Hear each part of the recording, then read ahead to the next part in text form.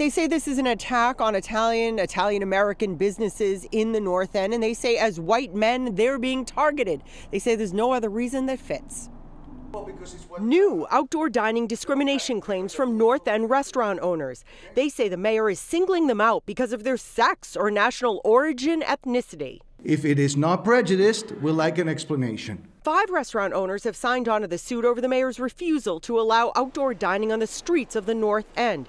It cites as evidence a joke Mayor Wu told at last year's Southeast St. Patrick's Day breakfast when she said, "I'm getting used to dealing with problems that are expensive, disruptive, and white." It is specific North End Italian-American male men that are being discriminated. The suit also says the city's all-inclusive Boston campaign doesn't include any white men and makes no references to the North End on its website or in videos. I'm not saying Mayor Michelle Wu is a racist. What I'm saying is I'm requesting the court has the mayor explain to us why she's taking this stand against a group of people who happen to be all of the same ethnicity. People living in the North End had complained about outdoor dining bringing trash, traffic, and a lack of parking.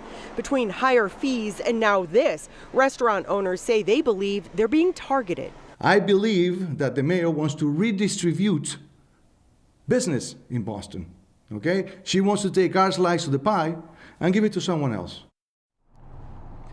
Now, the suit seeks $1.5 million in damages for each restaurant owner.